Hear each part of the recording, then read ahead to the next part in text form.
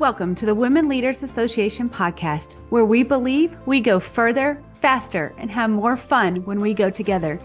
Be sure to tune in each week to hear an empowering message from the world's top women executives, trailblazers, entrepreneurs, and all around fierce female leaders. I'm your host, Julie Ann Kirkland, and I will be taking you on a deep dive of each message to equip you with the principles, strategies, and tools you need to start crushing your goals, increasing your impact, creating work-life harmony, and did I mention have more fun? Because when you love what you do it better. The Women Leaders Association is the world's largest women executives association with over 30,000 women in executive and leadership positions who are committed to the development and advancement of women in the corporate arena. If you would like to get involved in a Women Leaders Association chapter, would enjoy daily podcasts, or you desire to become a part of the Women's Mastermind group near you, simply go to womenleaderspodcast.com. Now let's tune in for this incredible message. On today's episode, hear from Crystal Huey, the owner and director of Corporate Cleaning. Hear her incredible story as she shares resilience and passion and true integrity. Hey, welcome back to the Women Leaders. I'm your host, Julie Ann Kirkland, and I'm so excited Crystal's with us today. Welcome, Crystal. Thank you so much. I am so excited to be here. I am so excited you're here. And so right before we hit record, we're chatting about life and all the ups and downs. And we are recording shortly after that Hurricane Helene came through. And so, just our prayers and best wishes go out to everybody who is listening to that and was affected in any way. We know how those uncertain times can cause so much uncertainty within us. And so we are just here for you. This podcast is here for you. This episode is here for you. Because Crystal, just in the few moments that we were talking, you have a light about you and you have an energy about you that just exudes gratitude. You are grateful from where you came from. You're grateful for where you're going. You are grateful for those who are in your life currently and who are in your business currently. And so let's talk about, let's just get into it about how when you started this business, you knew that it was going to be a together business. Well, for me, I just, again, want to thank you for allowing us to be here because I represent my team as well. And, our hearts and prayers go out to the families. And we have some people down south, so we just have been praying and keeping them safe and making sure if there's anything we can do, we want to help them. For us personally, we love to have it's kind of like our 15 words that describe ourselves or 10 to 15 words. And we've encouraged our team to do that. And then it's kind of our core value, our individual core value, and everything in our life kind of matches up to that. So one of my sayings that I say about myself is that I'm a fearless innovator who spreads the love of Christ one smile at a time.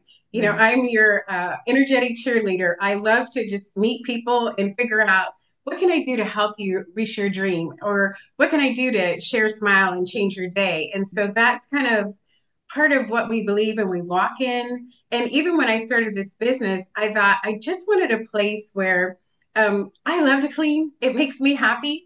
That is not everyone's story, but I had worked for a friend. I was in corporate America, working a lot of hours back then in 1996, 97. Flex time wasn't really a thing. So I needed a place where I could flex my schedule to be our son's room mom and Cub Scout leader, the den mom and all those things. And so I went to work for a friend and a really nice guy, but it wasn't quite optimal for what I was looking for. And so I thought, what the heck? I'll start my own business. And I went to the local library, read some books on marketing. I went to, back then it was just Kinko's, and made some brochures up and I've started. totally forgotten about Kinko's. Oh my gosh. It was Kinko's. And then I started Yeah. calling people up going, hey, how can I help you with your cleaning needs? And we got our first contract and kind of went from there. And my husband joined in the business full time about 3 years in, which creates a different dynamic.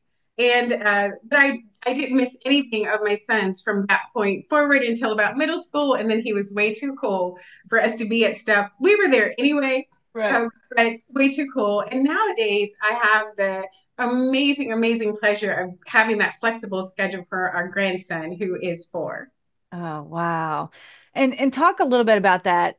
You said, it brought in a different dynamic. And I know so many people listening, perhaps are in that same situation where they're like, or they are, considering being in that same situation. And they're like, gosh, that's a lot.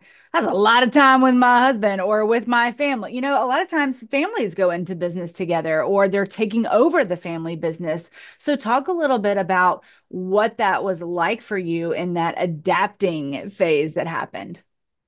So it was a very interesting dynamic in the beginning. And people should understand that when you're running a business, your needs and your primary focus is going to change over time. So originally, I just needed to make enough income to cover some bills and things like that, I don't know, summer camps for our kid, that kind of thing. And then I ran the business by myself, CEO, founder for the first 2 years. My husband was running Blockbusters Video. Wow, another blast from the past. Flash from the past, back then, working 70, 75 hours. And after that second year, our account was like, dude, whatever this corporate cleaning is thing that she's doing, you need to get on that because the amount of hours that you're putting on, your salary is equating to less than minimum wage. So we took about a year. My husband retired from there and came to work full time in the business.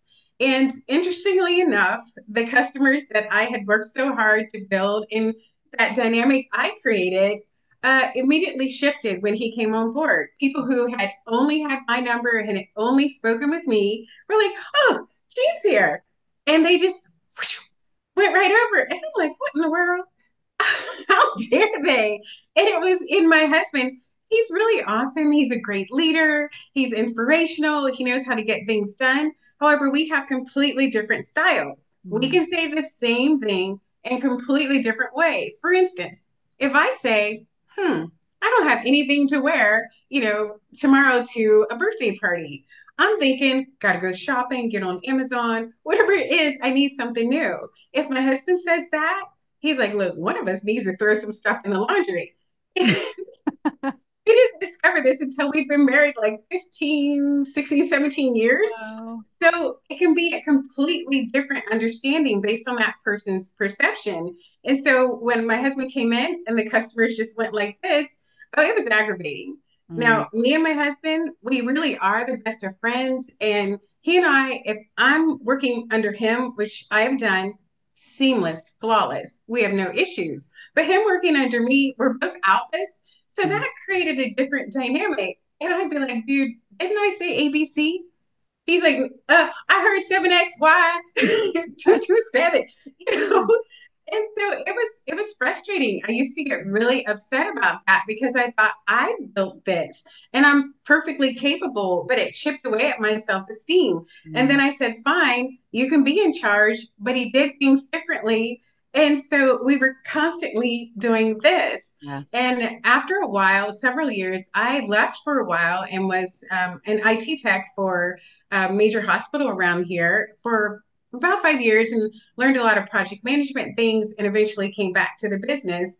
And we still kind of bumped heads. Where we're at now is it's more of a partnership, but we had to define what that was because when Yeah. I first came back, it was an 80-20 partnership where Mm. everything ran through my husband. And so we really had to sit down, talk, communicate, figure out where our skills best used and how can we best move forward in an equitable way. And Yeah. in 2017, I read the book Traction by Gina Wickman, changed everything. We finally had a way to communicate where we both could have our say. We could come together with our team and our employees, our leadership team and our employees, and move forward in the same dynamic because that didn't happen before. Mm.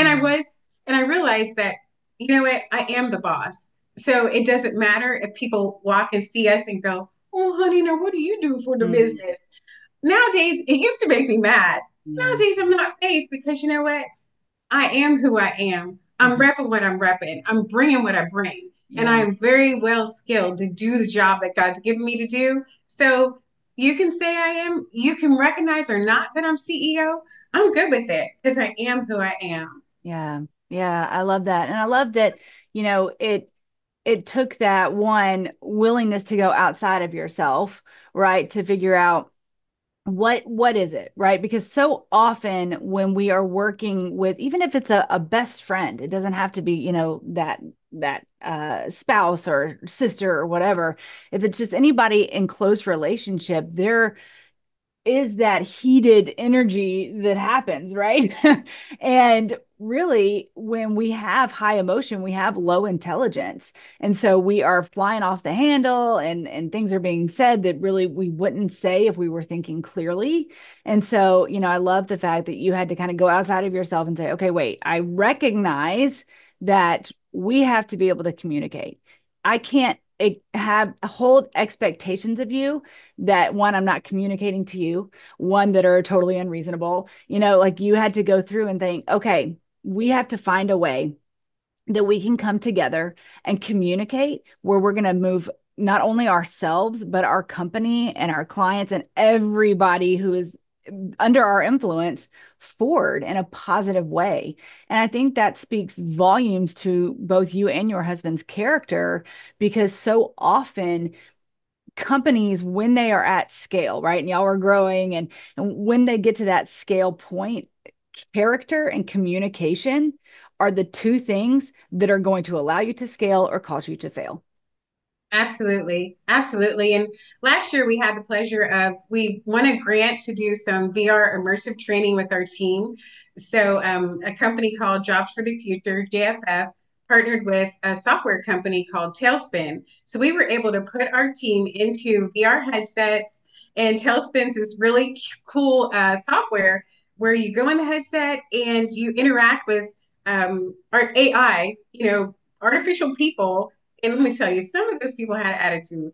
And you learn different training. The sessions were 10, 15 minutes long, and you'd learn about managing frustrations, communicating clearly, actively listening, um, just how to manage my own personal emotions, those kinds of things. And it was fun to watch. The team would put on the headsets. And from what I understand, I suck my teeth a lot Yeah. when I'm frustrated.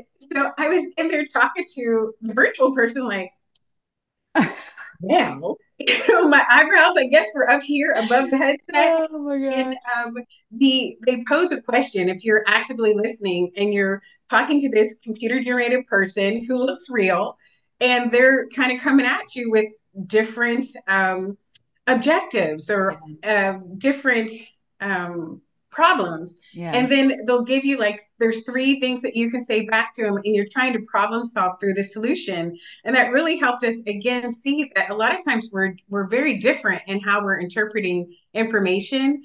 But what is the underlying goal? What is the objective? A lot of times it's not personal when we find, if it's my husband or one of my siblings or cousins or the different people who work with us, Yeah. it's not always personal. That person may have a lot going on in the background. So I need to take a moment and think, okay, what all could be going on with them? Let me Right. ask some more questions, not just get all in my feelings about it.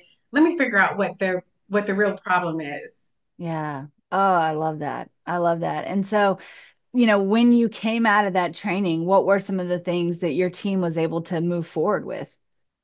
We understood first and foremost there were a lot of microaggressions going on that we had no idea about.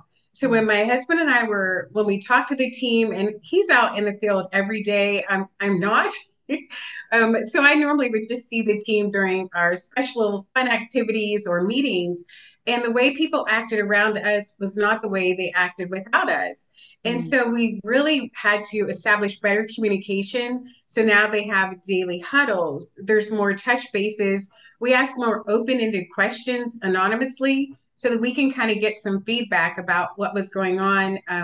Sometimes people didn't realize they had a microaggression or a particular bias on, oh, well, those millennials are always doing this. Well, Mm. you can't categorize a whole group of Right. people, or the old people just what.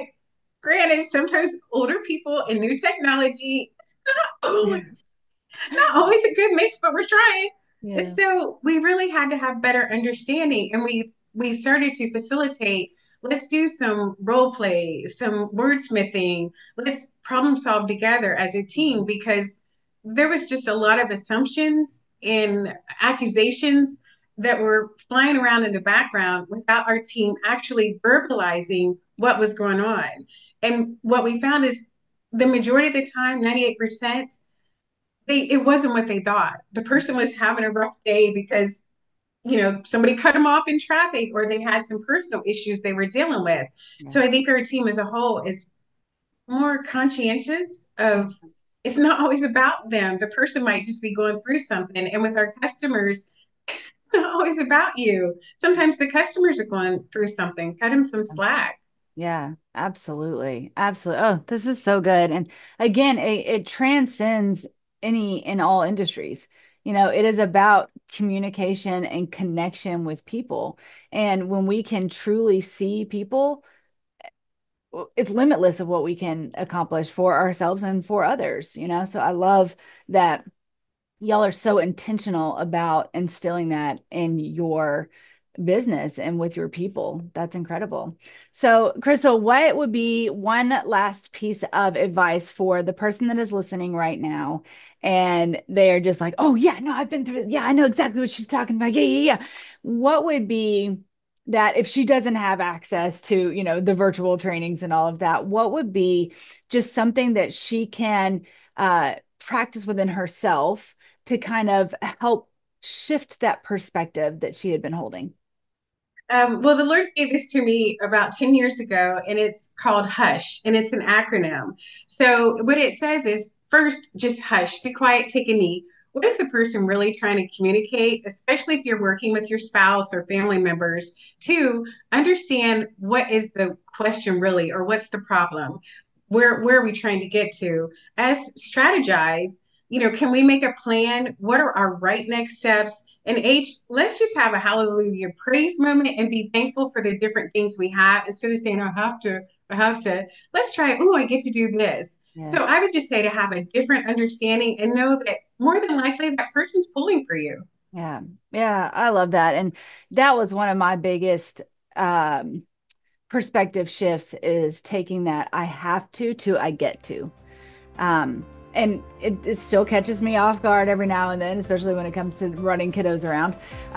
But like at the end of the day, I get to. I am so grateful that I get to be the one that picks them up from practice and takes them over here. And because the conversations and those little moments, I wouldn't be able to get those back, or create those in any other atmosphere. So I am so grateful that I get to do those things that at the time can seem hard or, inconvenient and all of those things. Yes. Yes. Awesome. Crystal, thank you so much. This has been such a great conversation. So how can people connect with you? Where do you hang out? So we are online at www.corporatecleaning.us. We're on LinkedIn, Facebook, Instagram. And then there's also a second business, easytoclean.org, which shows other entrepreneurs how to create their own commercial cleaning business. It gives webinars and steps on plan, process, purpose, pricing, and products. Oh, I love that. That is awesome. Crystal, thank you so much. All right, that is all we have for you today. Remember, ladies, if you are looking for more connection, be sure to head over to womenleaderspodcast.com.